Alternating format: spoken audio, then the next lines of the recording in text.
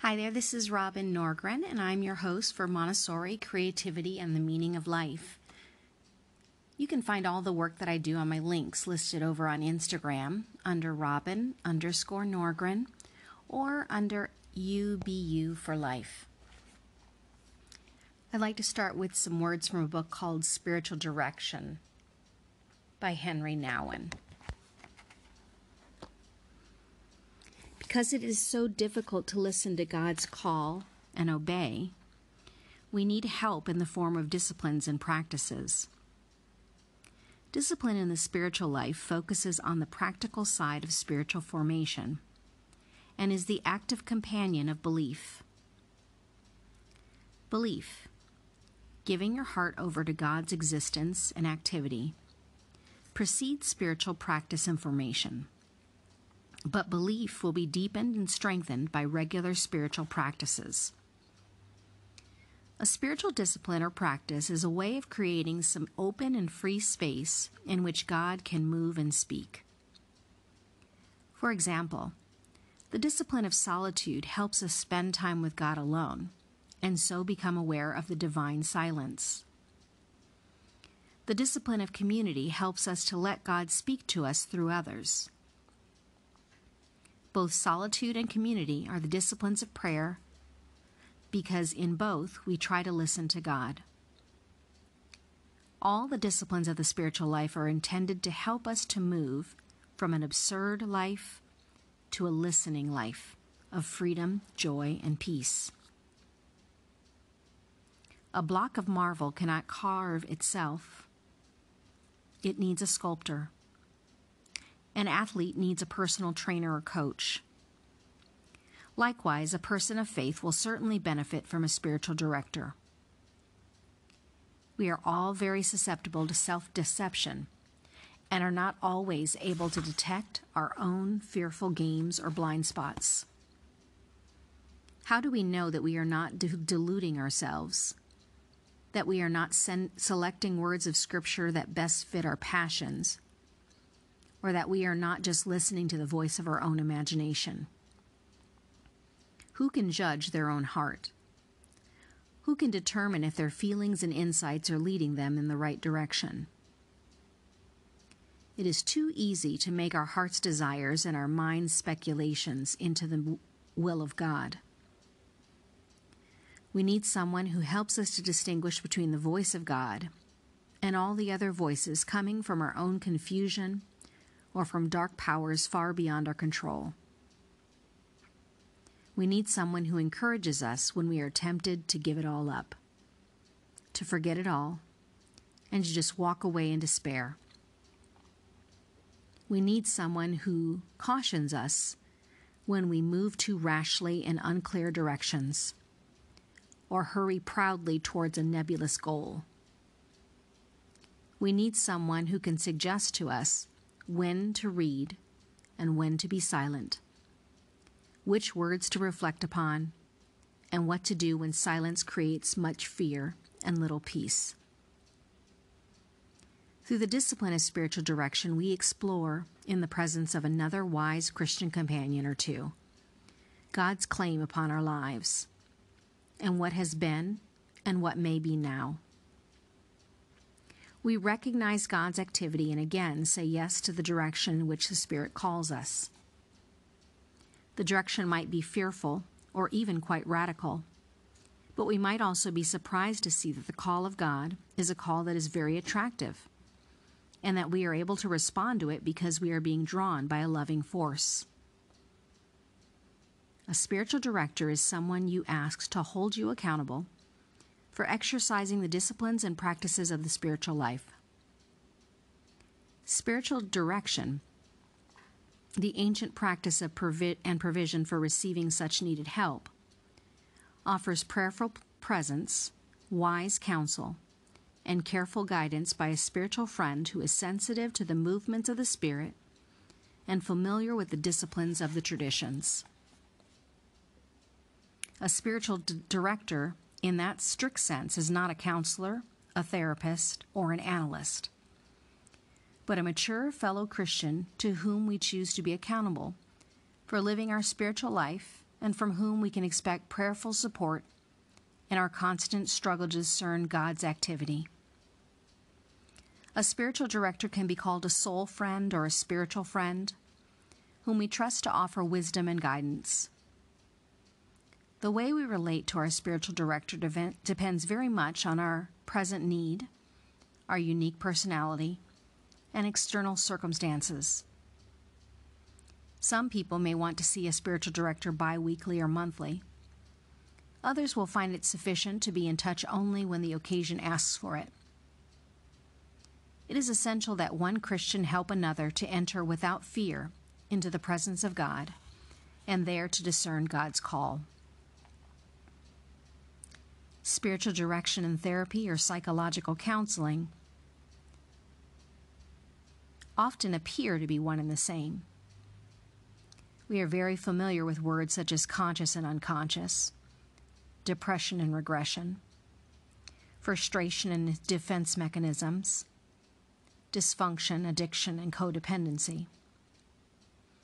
Psychological terminology is used more frequently in our society than spiritual words such as atonement, resurrection, sin, forgiveness, and grace. However, if you simply remain in the psychological world, if you raise only psychological questions, you will get only psychological answers when your heart needs spiritual wisdom. During a period of history in which many traditional structures and ways of living are breaking down, and we're thrown back on our own personal resources and insights, the need for spiritual direction is increasingly apparent. How, then, can spiritual direction be offered and received today? Ideally, everyone would benefit from having a personal spiritual director. It would be a mistake, however, to think exclusively about individual spiritual directors. It is important that we start to think about a ministry in which we help one another to practice spiritual disciplines and thus live in such a way that we become more sensitive to the ongoing presence of God in our lives. What finally counts is not just that there are good spiritual men and women in this very chaotic world, but there are communities of Christians who together listen with great care and sensitivity to the one who wants to make this healing process known to all people. Many people today are asking religious leaders, communities of faith, and wise friends to help them find their way through the complex labyrinth of contemporary living. They are asking, how can I become aware of God's presence in my life?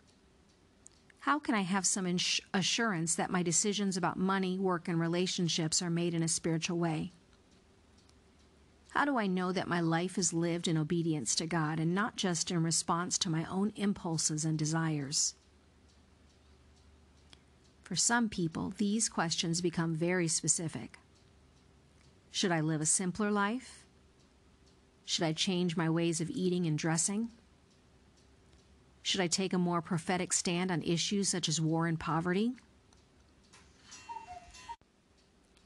Should I give a few more years of my life to work with the poor?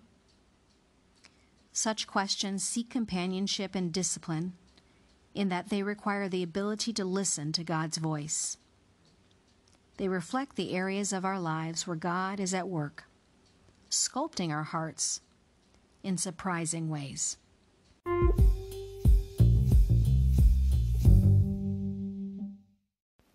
Kelly Ray Roberts, in her book Taking Flight, says, "In the spaces between who you are today and who you are becoming lies a truthfulness, a unique sensibility that, if expressed in your creations, will document your life in progress while making a deeper, more meaningful connection with those who view your work.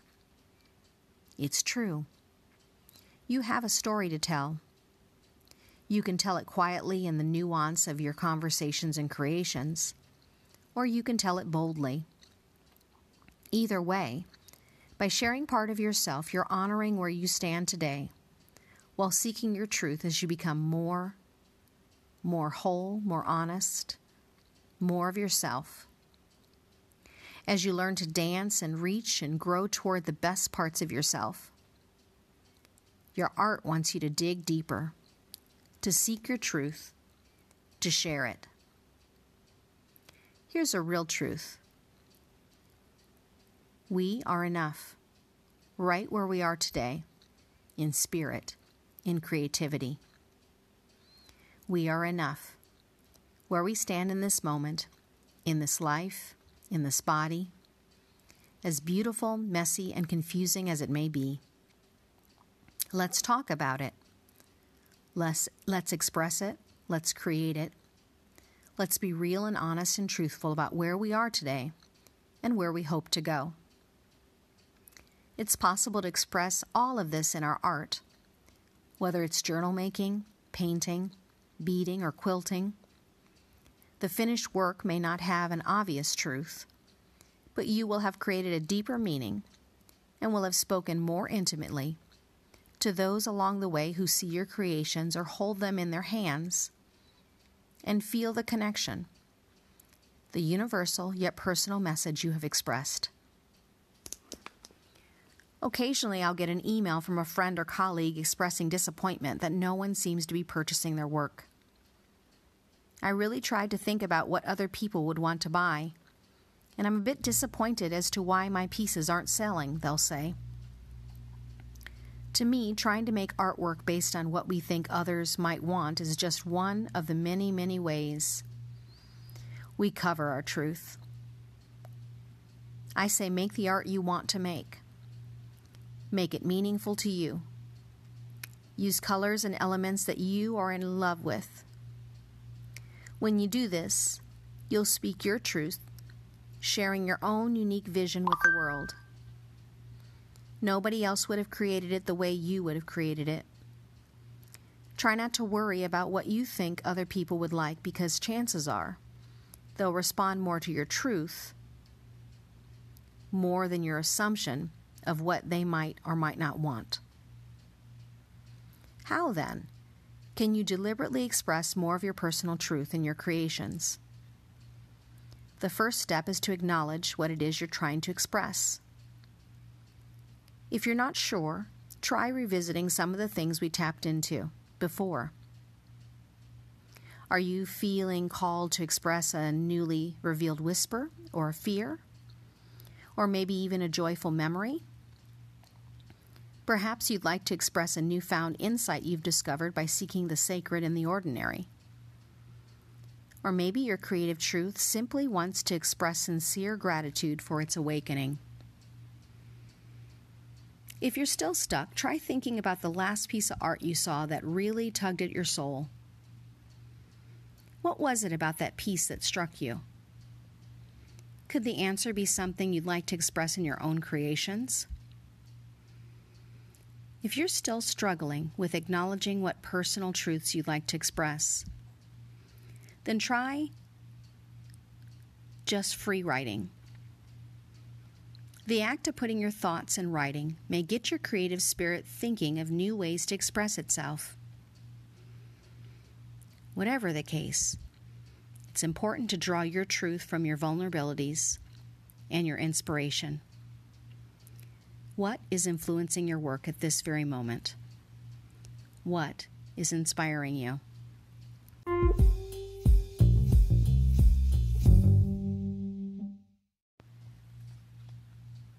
Here are some thoughts from my book, Deepen the Way You Live Your Life. Every journey starts with a separation, a leave-taking, a realization that the place you are right now is a place where you can no longer stay. Justine Musk. The choice to part ways with a bad idea, a wrong decision, a friendship, or a relationship is difficult to say the least. Many people ascribe to the cliche, when someone makes her bed, she needs to lie in it, no matter how uncomfortable the bed has become. And in some cases, the decision to stay in the situation can potentially bring deep lessons that have far-reaching value. But Is there a decision that you are facing right now where you know you need to make peace and let go?